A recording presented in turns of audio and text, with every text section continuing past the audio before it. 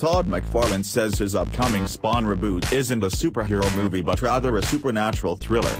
An adaptation of the McFarlane-created comic book character, Al Simmons, aka Spawn, released in 1997 from visual effects supervisor Mark A.C. Dippé in his directorial debut, based on a script from Alan B. McElroy, who previously developed HBO's Spawn animated series alongside McFarlane in the mid-1990s.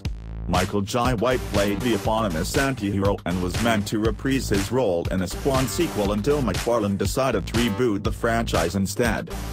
A second Spawn installment has been in the works for almost 2 decades. McFarlane spent years trying to bring Dippé's sequel to fruition with White on board, but it wasn't until 2007 that his mindset started to drift towards a full-fledged reboot instead so that he could capitalize on the resurgence of comic book movies in the late 2000s. Another decade went by before the planned Spawn reboot finally moved out of development hell and into pre-production, with McFarlane partnering with Blumhouse Productions, a studio known for low-budget films such as Split, Get Out, and The Purge, for the upcoming R-rated adaptation.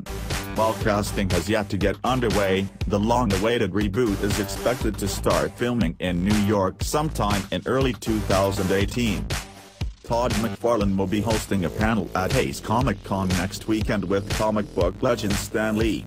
Indie comic creator spoke with Oz Central ahead of the convention, in which he discussed Lee's extensive career as well as his upcoming Spawn reboot, which he says shouldn't be considered a superhero movie. Spawn comic book cover Todd McFarlane says Spawn reboot isn't a superhero movie. McFarlane's comments about the Spawn reboot not being a superhero movie somewhat contradict previous statements from Blumhouse's Jason Blum, who previously described the film as a low-budget superhero movie. Given the nature of Spawn comics, though, a supernatural thriller makes much more sense, especially since McFarlane is developing the movie with Blumhouse, a studio known for making low-budget supernatural films such as Insidious, Sinister, and Paranormal Activity.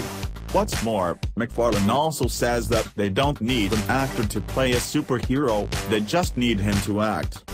He said, unlike a superhero movie, we wouldn't need an actor to put on prosthetic makeup or go to the gym. We just need him to act.